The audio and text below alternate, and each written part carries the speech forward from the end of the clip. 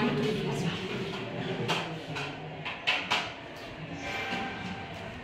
Good morning, students. Let's begin with the first session of your class 10th.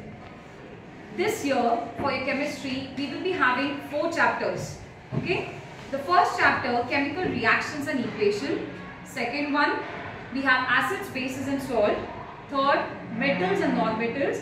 And last one, it's quite new to you, that is carbon and carbon compounds.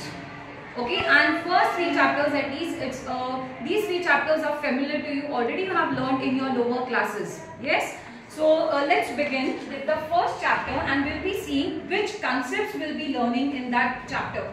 Okay, so the first chapter which we have, that is chemical reactions and equations. Chemical reactions and equations. By the name of the chapter only, we can easily identify that we will be learning different types of reactions and equations. So what exactly we are going to learn in this chapter? Let's see. First one, we will be learning about some changes that are happening around us. There are many changes happening around us, and what are the types of changes happening around us, we will be learning in this chapter. The second concept which we will be learning is about chemical reactions. Chemical reactions. And these chemical reactions will easily we can represent in the form of chemical equations. That will be the third part of the chapter. That is the third concept, that is how to write the equations, how to balance the equations, how we're going to write coefficients for balancing, notifications like solids, liquid. All these we will be learning in the third part of the chapter. The next part of the chapter, that is fourth part, we will be learning the different types of chemical reactions. There are combinations, decomposition, displacement, we have single displacement, double displacement. There are different types of reaction that we'll be learning in the fourth concept. That is fourth part of the chapter. And last part, actually it's deleted, but also we have this in your third chapter, that is metals and non-metals. So we will be considering this topic, that is corrosion and rancidity. So we have these 2 concepts which we'll be learning together. So these are the concepts which we'll be learning in chapter 1, that is chemical reactions and equations. Now let's show you some simple practical, children. Every time orally when I speak, it does come to your mind. So I have a single piece of paper, okay, and just look at this. I'm just going to tear this paper. Is there any major happening here? Nothing. One hand, simple. If I tear this paper, in my right hand I have paper, right and left hand, if you observe, I have paper, a piece of paper. Nothing new is formed.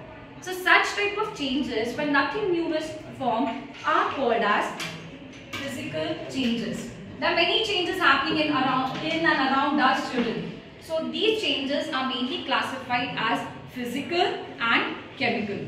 So the first change, where you will find nothing new is formed, those changes are called as physical changes.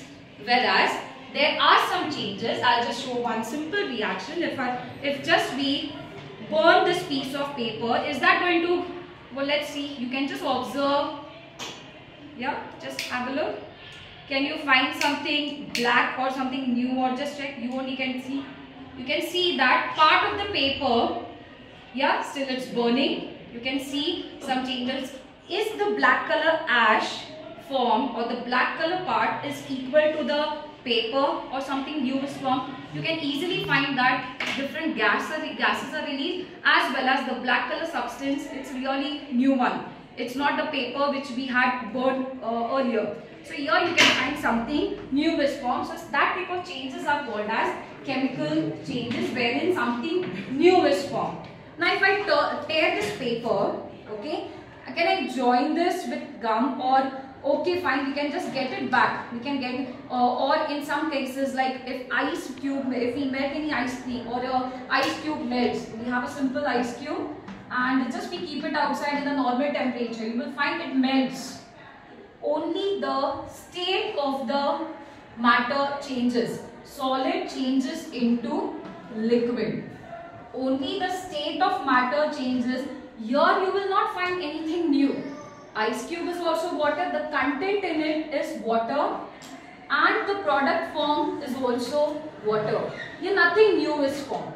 And also, again if I want to reverse it, I'm going to take this liquid water, and again if I keep it back into the ice tray, I'm going to get that ice cube back. Yes or no? Yes. So here in this case, where the changes which can be reversible, the word used is reversible. Reverse is nothing but we can get it back. Something it's back. We have the R symbol on the vehicle also with the gear. Yes, the reverse where the vehicle can be brought back in the reverse direction, in the opposite direction. Same way, this word also means what? Getting it back.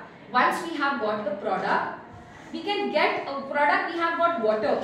We can get back into the solid state by freezing it. Yes or no? So such type of changes are called as physical changes. Wherein here I have burned a piece of paper, or you can take example of a burning candle. Okay, if I light this candle, you will find there are two changes happening simultaneously. If I burn this candle, if I light this candle, two changes will happen simultaneously. What is going to happen? First, you will find smoke is released. That means the wick inside that it will burn. Yes or no? We have two changes happening simultaneously, that is burning of candle and melting of wax. So wax melting or melting of wax is for a physical change, because once the wax falls down, again it gets cooled down and you will get the wax, solid wax back. But as the wick burns, you will find it gets shortened. You will not get that wick back. So here two processes are happening simultaneously when we light the candle, that is physical change as well as chemical change. So you have to keep in mind, in a chemical change, the product which is formed, the substance which is formed, it is a new substance. It is a totally new substance. As when I have burned this paper, we got the black color ash. Yes, when we burn incense stick, we get that ash. We don't get that incense. We cannot convert that ash back into the incense stick. Agarbatti, we cannot convert it back. Yes or no? So here we can. The first part of chapter is about changes, and we are not going to study anything about physical changes because obviously nothing new is formed here. We are more interested, or we are going to focus on chemical changes, because in chemical changes, new substance is formed. Okay, if we discuss different examples in our household, obviously in chemistry lab there will be new substances forming, but in our house, let's begin with the morning routine. As soon as we get up, we brush our teeth, chemical change. We bath, chemical change. Yes, we wash clothes, the dirt removed from our body, the dirt removed which is removed from our clothes, that is chemical change. In mummy preparing food in the kitchen, chemical change. Yes, there are then milk, curdling of milk, chemical change. If mummy is preparing idlis, dosas, from night time she starts preparing the batter. So night time the batter ferments, that is also kind of chemical change. So here children, you will keep in mind that n number of changes are happening around us, and those changes can be classified as physical changes and chemical changes. Now further, we are going to study, okay, or we are going to see where these chemical changes is related to chemical reaction. So keep in mind, wherever chemical changes are happening, like for example right now the plants or the trees which are there outside standing still, you can find each and every leaf is absorbing the sunlight and preparing food. Each leaf is a kitchen for the plant, kitchen for the tree. It's preparing food, it's absorbing light and it's preparing food. So that is also, it absorbs the reactants which are used, those are totally different. Yes, sunlight is used, carbon dioxide is used, and the products which is given out, they give us oxygen. So the product which is given out, that is also totally different. So here again we have, this is one of the food which we eat in the morning children, or now if something is there in our stomach, like morning you had breakfast, that breakfast also is getting digested into the stomach. That is also a type of chemical change. So somewhere where something new is formed, respiration, we breathe in oxygen, we give out carbon dioxide. That is also a type of chemical change. Wherever you find anywhere where chemical changes is happening or taking place, you can say that their chemical reaction is taken place. Anywhere, wherever chemical changes are happening, we can say that chemical reaction is taken place there. So what exactly is a chemical reaction? Chemical reaction is nothing but when two or more reactants, okay, when two or more reactants, they combine to form products. When two or more reactants combine to form products. And these products are the new products. New products means they do not have any properties constituent nothing. The product will be such a different product. It will not have any properties of the constituent reactants. Yes, for example, I have hydrogen plus oxygen gives water. Yes. We have learned this since 6th standard, that hydrogen gas combines with oxygen gas and it gives water. Look at the difference. Hydrogen gas is highly inflammable. Yes, it catches fire by its own. Oxygen gas is the supporter of burning process. It's a supporter. Wherever you find any fire, it's fire burning. Wherever you find any burning, that means oxygen gas is supporting. And you have learned the practical also. When glass is inverted, the candle gets extinguished because of no air or no gas into it. So same way, oxygen gas is, you can say that it is a supporter of the burning process. So when these two gases combine, we get such a new product, which is such a new product. It does not have any properties of the constituent reactant. Let's see. Is that hydrogen anywhere it's used to burn in the burning process? Is it used in the cylinder? It is used in, nowhere. Actually, if you observe, it has the totally opposite properties of the reactants. Yes, hydrogen is used for the extinguishing purpose. Wherever wherever you find it catches fire, we pour water first. Yes or no? So look at this. This shows that this is the best example which shows that the product which is formed, it's a really new product and it does not have any properties of the reactants, constituent reactants. So these keep in mind, and by this you have to just remember here by completing this concept, you will remember that two or more reactants, when they combine to form products, that is called as a chemical reaction. And how are the products? Products are the new products with new properties which does not match up with the properties of the constituent reactants. Then we will go on to the next one. Okay, next topic. We have completed about two changes. Can you tell me which are the two main types of changes?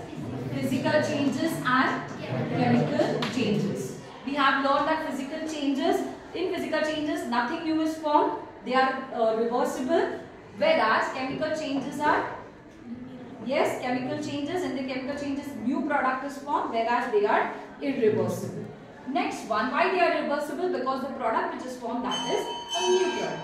Next one we have chemical reactions. Chemical reactions are the reactions in which two or more reactants combine to form products. Next one we have chemical equations. Let's see what is chemical equation. So when I'm saying that, look at the plants, they're preparing food. It's such a long process. When I'm describing, they absorb sunlight, they take in carbon dioxide, water from the underground. And when I describe, it's going to be so confusing. You get so confused. Now let's take a simple example in a house. As soon as we get up in the morning, the first chemical reaction happening in our house is tea making. Yes or no? When I want to explain someone how tea is prepared, so instead of telling take a beaker or a vessel, add a tea powder, simply I can say that you can just what actually is the simplest process? Tea powder, we have sugar, yes, plus water. And if you are interested, you can add elaichi and all, whatever cardamom, any spices and all, and we get 1 cup of, or whatever we desired number of cups of tea. T. Yes or no? So your children, you can say that simply if looking at this reaction easily, you can say even for standard child also will understand what I have to add in tea making process. I can just the child will understand tea, sugar, water. These three are the main ingredients for the tea making process. So what actually I have told you now, this is called as a chemical equation. Chemical equation is nothing but it is a symbolic representation of chemical reaction. So whatever is happening in a chemical reaction, it is represented in a chemical equation, but in a short form way, in a very short form. Like for example, now just now I took example of water, that is hydrogen gas plus oxygen gas gives water. Yes, this is the, instead of telling that hydrogen gas combines with oxygen gas, instead of giving a big lecture or big description, we can easily write that as hydrogen plus oxygen gives water. So here easily you can identify that there are two reactants used up here to form a single product, that is water. Now here, whichever equation I have written, it is in the word form. So this type of equation is called as a word equation. Why it is called as a word equation? Because every chemical or chemical component I have written in the form of word. Hydrogen, oxygen, water. But same if I write in the form of symbols, in the symbolic form. So look at this. Hydrogen, okay, plus oxygen is O2 and water is H2. This is just a symbolic representation but in a rough form. I have written a rough form. So this type of equation is called as skeletal equation. Skeletal equation. Further now children, okay, further, before I start the further part, I just want to tell you, if I add 1 cup of water and 1 teaspoon of tea powder and 2 teaspoons of sugar, I have taken this proportion. Am I going to get 100 cups of tea? No. How many reactants I am going to take? If I want to prepare whatever, if I am going to take 1 kg of rice, is that I am going to, after cooking it will be 10 kg or 100 kgs of rice? No. Whatever reactants I am going to take, whatever ingredients I am going to take, approximately that many amount of products I am going to get. Yes or no? Same thing applies in chemistry. Okay? How many reactants we have added, where after completion of reaction, the products which we are going to get, it's going to be exactly same, and that is stated in a law which is called as law of conservation of mass. Law of conservation of mass, which states that mass of the reactant should be equal to the products. Reactants, how many number of atoms we have in the reactant side, that many number of atoms should be there in the product side. Okay, and if it is not equal, we are going to balance it. So this reaction which I have written, which is unbalanced, that is called as skeletal equation. Now when I am going to balance it, I am going to get a balanced equation. Now how are we going to balance it? Let's check out. I have the reaction H2 plus O2 gives H2. Okay, just have a look, and we are going to divide this. This is a symbolic representation of the chemical reaction of water formation. So when hydrogen and oxygen combine, they form water. So in this case, children, how many number of atoms we have in the reactant side? That many number of atoms we should have in the product side. So your reactants and products are separated by this arrowhead, which shows the direction of the arrow. That means it shows the direction that the reactants they combine and they are going to form products. Okay. So what do we have in the chemical equation? We have reactants, we have products, and one arrowhead which shows the direction of the reaction. Further, we have If the reaction in any of the reaction heat is released, the reaction will be, the direction will be in the upper direction, the arrow direction will be the upper one, and if the arrow is in the downward direction, it shows the precipitation reaction. That will be learning further, children. Now here let's see how to balance it. It's very easier. Last year also you have learned it. Once again we'll be separating the reactant side and the product side. So have a look. How many number of, if you first you have to check how many number of atoms do we have in each of the element. Like for example here hydrogen we have 2 atoms. 2 atoms should be there in the product side. Here we have 2 atoms. Obviously 2 are there in the product side. That means hydrogen atom is like at least hydrogen at least is balanced. Second one, if you observe, oxygen. Here oxygen atoms we have 2. That side if you observe that there we have 1 atom. So what is our step? What are we going to do? We are going to add a number 2. That is considered, this number 2 is called as a coefficient. In 9th standard we have learned this, children. And again, why can't we add 2 here? We are because you will say that Miss the only 2 oxygen and we need to balance only oxygen, so we'll write 2 here. We can't write it because already the product is formed. So we are not going to write 2 here. We'll be writing in the as a coefficient. And this 2 will be common for hydrogen as well as oxygen. So now hydrogen, how many atoms we have? 2 are 4. Oxygen, how many atoms do we have? Oxygen we have 2 atoms. Of hydrogen we have 4 atoms. Now let's check out again. Is it balanced? No. If I add 2, if I'm just going to multiply this hydrogen molecule by 2, it will be 2 are 4. Now it's balanced. Here we have 4 hydrogen atoms. That side we have 4 hydrogen atoms. Obviously oxygen we had balanced earlier. So 2 oxygen atoms, 2 oxygen atoms. So this way we have balanced the reaction.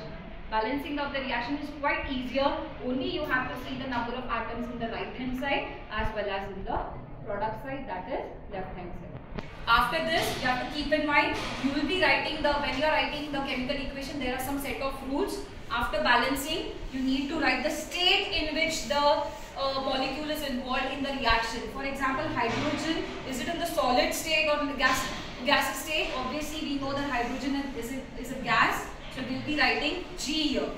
And your oxygen is a gas. Water, is it a gas? No. So water we get in a liquid state, so we will be writing L. If the constituent reactants or products are in the solid state, we will be writing S. If it is in the liquid state, we will be writing L. If it is in the gaseous state, we will be writing G. And if anything is in water, we will be writing AQ. Okay. Now students, for today we have completed the 3 concepts. In the next session, we will be completing we will be starting with the very important and easiest part, that is types of reaction. Let's revise it, let's recall, and just I'm going to ask you a few questions. Can you tell me how many types of changes do we have? 2. Which are the 2 main types of changes? Chemical changes. Very good. Can you tell me what actually is in the change? You have to tell me one word, okay? The change in which a new product is formed. A change in which can be reversible. Very good. Curdling of milk. Curdling of milk, that means curd formation, or milk if you keep for longer hours without boiling it. So which type of change is this? Digestion. Rotting of anything. Rotting is something that gets spoiled. Then washing clothes. Cutting of wood. Physical change. Yes, cutting hair, give a nice hair, spike hair, just setting your hair into spikes or any good hairstyle if you do. Setting of hair, just you have set hair with a gel, with the help of gel. What it is? Physical change. Okay, did you get the correct difference between physical and change? I hope so you have understood. Further, children, you have to keep in mind wherever chemical changes are happening, you have to keep in mind the chemical reaction is wherever it is happening, wherever you find curdling of milk, respiration, digestion, these processes are chemical changes. wherever chemical changes are happening, you have to keep in mind their chemical changes taken place. Yes, chemical change has taken place or chemical reaction has taken place. So chemical reaction is also, we can say, represent the chemical reaction in an easy form. Easy form means what? Symbolic form or in a word form. So that form is called as equation form. It is called as chemical equation. So exactly how you will be describing symbolic representation of a chemical reaction is chemical equation. If I write in a word form, it is a word equation. In your exam, they may ask you, you have to write in a word equation, skeletal equation, balance the equation. So this is, if I write in the symbolic form, formula form, that is called as skeletal equation. Skeleton, our body is made up of skeleton. Yes, so now base is skeleton. So skeletal equation.